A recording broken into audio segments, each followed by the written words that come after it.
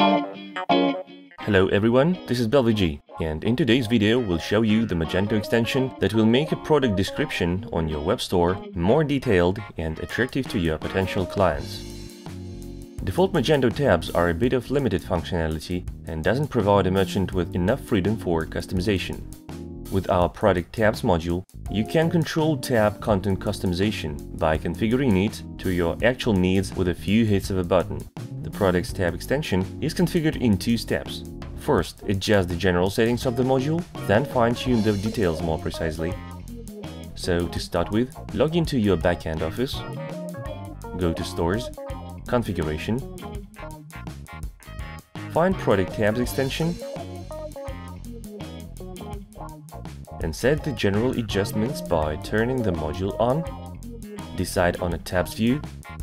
The plugin provides two main ways how tabs can be displayed: tabs and accordion. Choosing accordion type, you can select whether the tabs are going to be open or a customer can hide and open them himself. General settings are done. Just remember to save them and flush Magento cache. Now let's get the tabs more customized by moving to Catalog, Tab Management. To add a new tab, simply press the button in the upper right corner and fill in the gaps with some info. Give a name to a new tab, it is seen on the front end.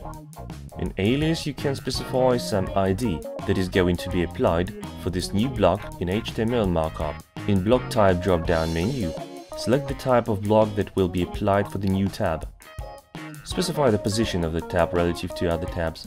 Use simple numbers to set the position. The tab with the higher number takes next position to the tab with the lower number.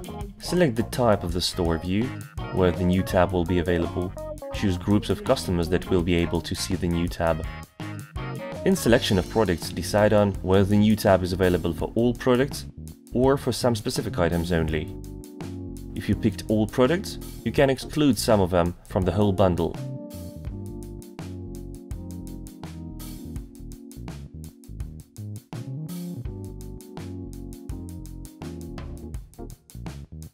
At any moment you can remove them from this grid.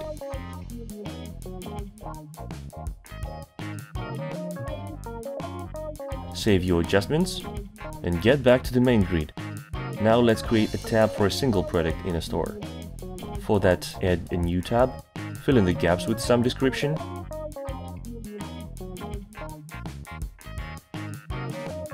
pick the needed features,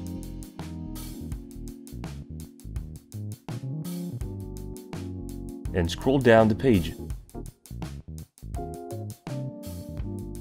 In selection of products, hit Individual and choose the products you'd like to have the tabs. It's convenient when you have more detailed descriptions, not for all products but only for some of them.